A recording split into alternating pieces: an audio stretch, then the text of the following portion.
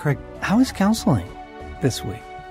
Oh, this one stood out. This was a keeper. This goes down in the journal. And found myself at one point feeling like a ringleader. My counselor, wonderful woman who's really on to some things in me that need to be addressed and have surfaced as a result of a couple of years of some traumatic chemo and cancer events. And she diagnosed or suggested that I was PTSD, and we're working through a number of things there. And at one point, John, I was in the chair and I was comfortable and my eyes are closed.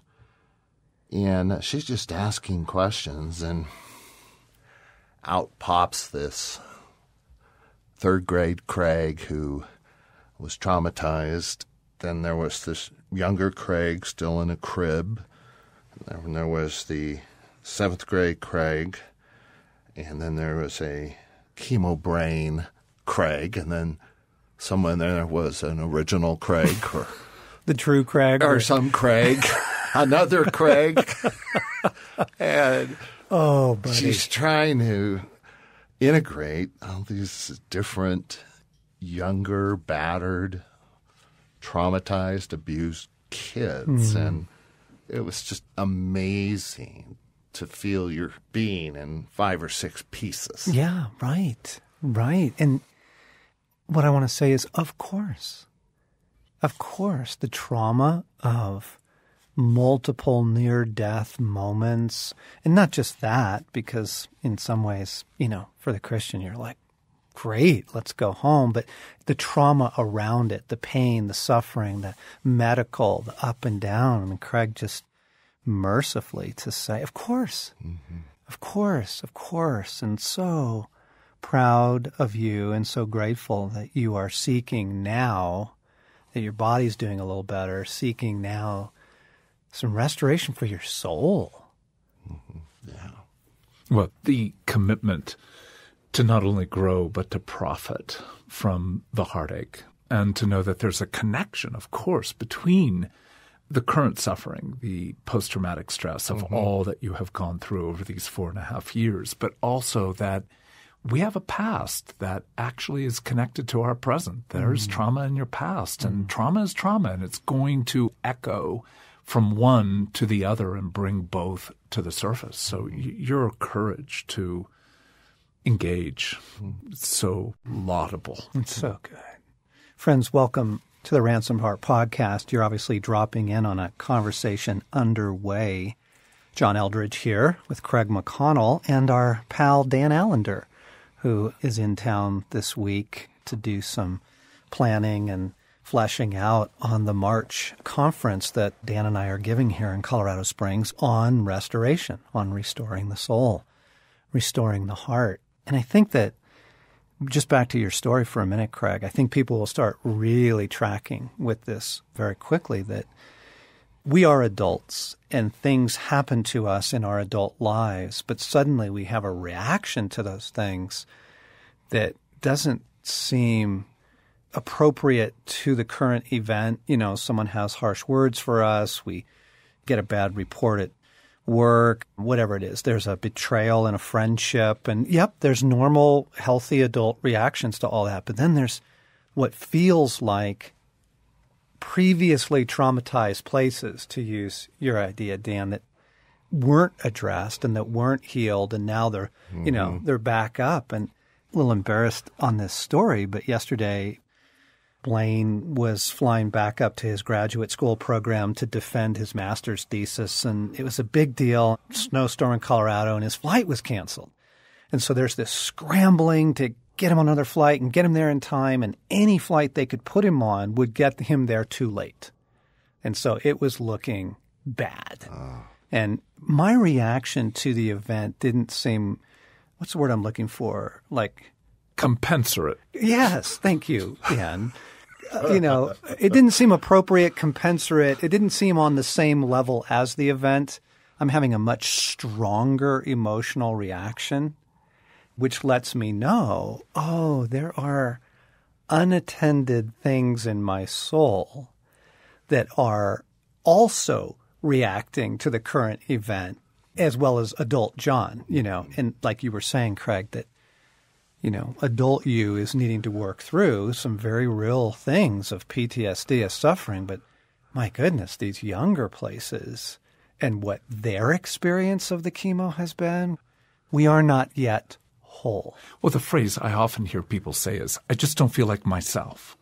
And that is actually quite true. But then when you don't feel like yourself, what generally happens is people get harsher, more and more critical of themselves for not being themselves and reacting either way under or way over than their so-called normal self. Yeah. And that moment of actually saying, well, don't think of yourself as just a unitary single being. You actually know that when you're with good buddies, there's a certain part of you that comes out. Yeah. You're in another setting, another portion of you comes out. So you know that in some ways it isn't just the clothing you wear, that there is a kind of difference within us. And the more we take seriously the fact that we've got major significant moments related to our past that play out in the present, it may seem really complex and overwhelming, but actually allows a new kind of simplicity to say, I've got to deal with that part of me,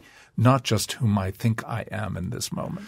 Oh, my goodness. And the hope that wholeheartedness is available, right? I mean, coming back to the promise of Christ in Isaiah 61, I have come to give you wholeheartedness. Yeah. I think we miss what the actual promise is, the offer is. I come to heal the brokenhearted, set the captive free. And I think we hear that and go, oh, well, he's talking about those who are grieving, who've lost someone. Or, we typically use brokenhearted in that kind of, there's been a loss of love or a loss of a dream and those things are true. But Christ is talking about an offer of wholeheartedness. With the idea that shalom implies that there is a kind of brokenness, scatteredness, and to go, we know that's in the world.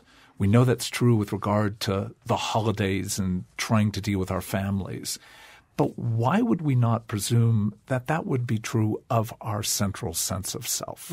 So we see it broken in the world, but we're broken people, and opening the door to addressing the parts of us related to significant heartache, trauma, loss, shame, actually ought to be part of the redemptive process that we see as not finished at any one point, but a progressive movement that he is recapturing for us our humanity and allowing us to become more of who we were meant to be. Yeah. Yeah. Craig, is there a growing, at least, hope towards wholeheartedness for you in this season? Yes. The first couple of sessions, my counselor was alluding to trauma's effect upon me on a scale that it was hard for me to accept. And it's taken a while to hear what she's saying and then to own it and then to see it operating. And it seems like we're moving in a direction where I'm learning to have a whole lot more compassion on these different places, and that I had no idea on most of them that they even played a role in my life. Yeah. I mean, you go through that thing of seeing something very clearly, and then you wonder, am I just making this up? Yeah. But if there wasn't the hope of restoration, of integration, of healing, I don't know how up for this I'd be. I don't know what the point would be. That's huge. Let's just name something and hopefully disarm it. I think would be super helpful for people. It's not a source of shame that we are broken. All of us. Now, we experience it as shame or in the context of shaming, but you want to say, of course you are, dear one. Like, your heart and soul was made for Eden. It was made for paradise. Your heart and soul was not made for this war-torn world. Mm-hmm.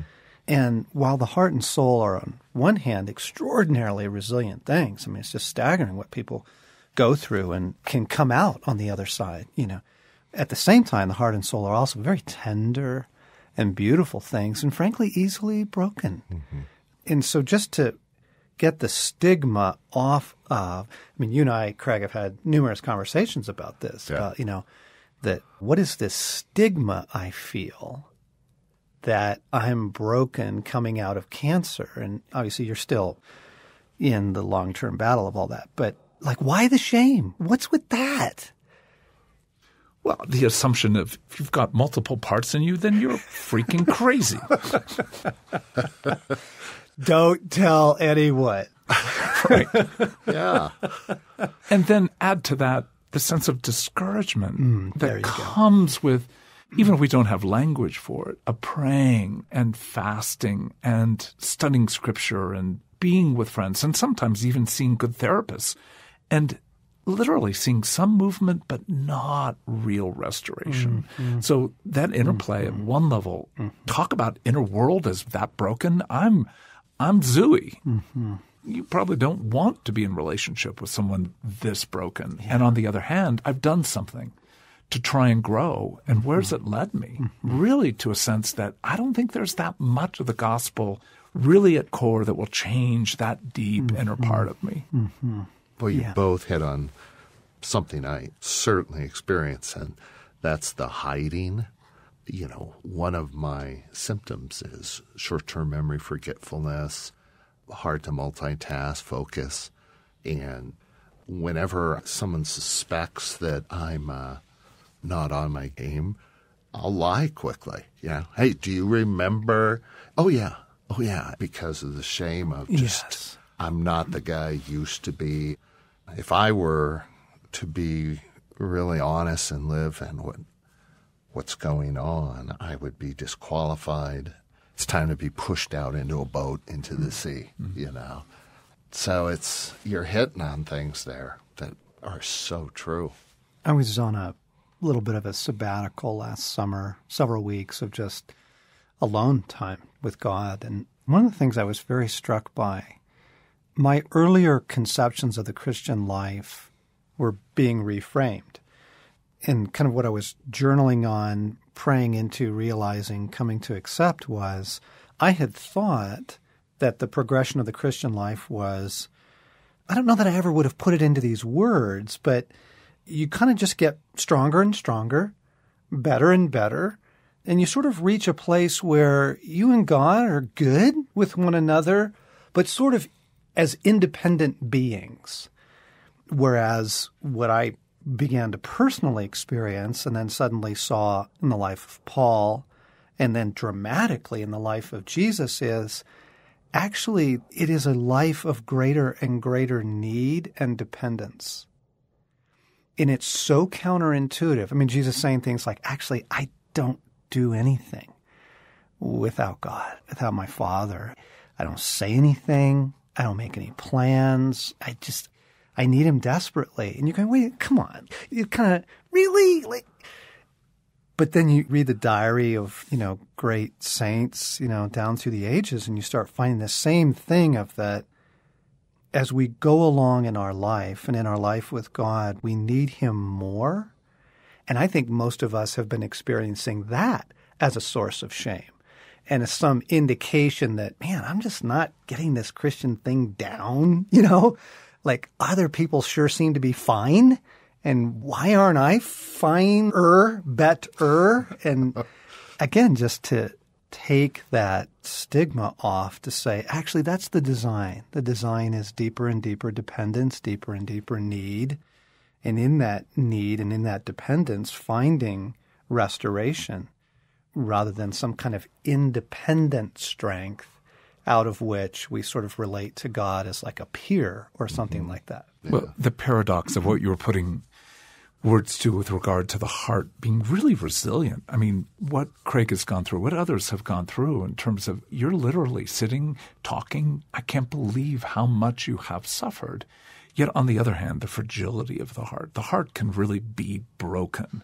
And then to say, on the other hand, we are becoming more and more what we were intended to be. But yet the outer man is fragile and is decaying. So holding that paradox and saying somehow, as we actually become more enamored by his faithfulness, our heart has a potential to become more faithful. But the centrality that he does want to restore us to him, to others, and actually restore us to become ourselves. I mean, it's all about restoration in that movement of the heart to say, I can become not so much more, but I can be more dependent upon him. For that restoration. It becomes a means by which I say, I hate the suffering you've endured, but the man you're becoming is so beautiful that I don't bless your suffering, but I bless what it has brought you to become. This is good. You, too, have spent the last couple of days working on this conference, Restoration of the Heart. And as we're talking, I can't help but wonder, what have you come up with? What will you be covering? What are you hoping will happen? I so enjoyed yesterday morning. We were sitting in my living room, and we had some Post-it note cards out. And I just said, Dan, before we try and figure out sessions, timing, breaks, all that, just what do you want to bring? What 3 or 4, if I could impart to a group of people after 30 years of, being a psychologist, here's what I would love to impart. That's where we started. And the conversation from there was really rich because it whittles it down. What do you think is really, really, really, really important? I mean, your piece on trauma, Dan, I thought was huge. To be honest, as we did it, it was so fun. Just the joy of seeing the categories evolve. I had 2 thoughts. One was, I can't wait to be part of it, but I also can't wait to learn from it. I can't wait to see the video. Yes. The hope is that people will actually come to believe that restoration is possible. It may seem that simple, but I think in many ways my own heart has felt at times so discouraged that if at core my heart wants Jesus, and I believe I do, why am I still suffering and struggling certain things that just feel interminable? It's never going to not be the way it is. And that sense of that's what evil wants, somehow to feel discouraged and ultimately to question the power of God. And if we can invite people to that hope of, look, redemption is so good. Yes, heaven will change all things. When you see him, then you will become as he is. So there will always be potential for growth in this life. Yet there is so much more that is available to us that we do not partake of. He has set this beautiful banquet, and he wants you to, in some sense, enjoy all that he has brought to us. So that kind of the renewal for me, even as we were talking of, he has done good work in my heart, but there is so much more of redemption. And these categories are not just for others. They are as much, if not more, for me. So talk about the piece on trauma. Talk about that's really surfaced over the years for you as a pretty defining category. Well, trauma has certainly been the nature of my work over 30-some years in terms of particularly the issues of sexual abuse. But I think probably what has evolved in the last 10 years has been much greater clarity about the work of evil, creating the context through trauma of how it intends to break apart the human heart, to create that level of discouragement, self-hatred, shame. So if we're clear that he is really a thief, and that thief is going to be working constantly to destroy his sense of goodness, of innocence, and evil is a killer, and it's out to destroy. It's not going to primarily work to take your life. It's going to remove life, to bring a sense of deadness through dissociation, through addictions, just through hopelessness. And evil mars, destroys, and that sense of it wants you to live with accusations, judgments against you, a kind of curse against yourself that there really is no joy. Or if there is, it's very temporary and very sensual rather than eternal and profound. So the hope of the gospel is that we actually can walk into the damage of trauma. And trauma is any event that has created a sense of betrayal. You've been set up, groomed, and used. And then you have felt hopeless. You've lost a sense of appropriate power for living in this world. Feel powerless. And then with that, a sense of somehow shame of complicity. Somehow I've made a mistake. I trusted this person. Or I felt something in my body that now brings judgment because of what I have felt. All that to say, trauma is the doorway that evil generally uses so profoundly to bring that sense of there is something evil, dark, there's something broken and ugly within me. And therefore, just as Craig was saying, it's better to hide it. Better to pose and create a facade of, I'm really quite competent, I'm really quite bright, I can do this, rather than owning, I'm actually a very scared little boy who's very angry and working very hard to manage his world. If we could only allow ourselves to come with Jesus to those parts that are deeply, deeply harmed, and then allow the work of redemption. So that was a lot of the work that we were putting words to yesterday of let's make sure people understand trauma is not just an event that we've resolved. It's actually the prime entryway. Now let's look at the debris, even though that's not a very desirable thing to do. Let's look at the debris, because the debris field, like a crime scene, and that's the whole notion of a story. It's a scene. It's a series of scenes. And your life is a crime scene. Let's walk into it, not brusquely and just go, well, there's the dead body and he's clearly been shot. Crime resolved. No, we've got to come in and study, ponder, pray, open our hearts to be clear about what has happened here, to have led the heart to be as broken as it is. That's some of the work I'm just excited not just to offer, but actually to partake of myself. Yeah. And that idea of hiding. Hiding is the only thing in the way of healing.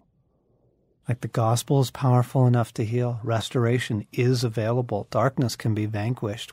We have all seen it. We've all ushered it in on behalf of thousands of people. We've experienced it ourselves. But just that little piece that you were mentioning, so therefore we hide, right? Well, that keeps us from bringing it into the light. You know, it's Adam. It's, my goodness, it's Genesis 3. You know, I was afraid of exposure and some hiding. And it's really an enormously hopeful thought that actually that hiding is the only thing that's in the way, right? If we will step into these things with Jesus, with the presence of Jesus with us now and inside of us now, these things can be addressed.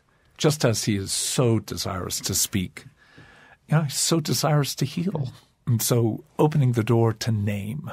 And that's part of the work of engaging our stories. Are we willing to name what was actually true rather than shade it, rather than polish it off? To use language like, well, my father wasn't really there. Yeah. To actually name, no, he had a lot of resentment toward you. Yeah. And he actually made you pay. He was not just abandoning.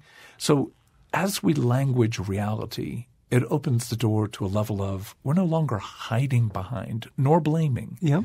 And that second portion of what Adam did in his hiding, he also chose to accuse. And so you know that the evil one is constantly inviting us either to bear accusations against ourselves or to turn those accusations against others. The resentment is really a deep, deep entry point for the work of evil. I'm going to pause, listeners, and say, we got to carry this on for another podcast. And so for today, hope this has stirred some things in your heart and soul. We are really excited about the March conference, March 4th and 5th, here in Colorado Springs on the restoration of the heart, a 2-day experience where we're going to walk you through restoration for men and women. This is not just a men's conference. So more information on our website at ransomedheart.com. And we're just going to pick this right back up next time.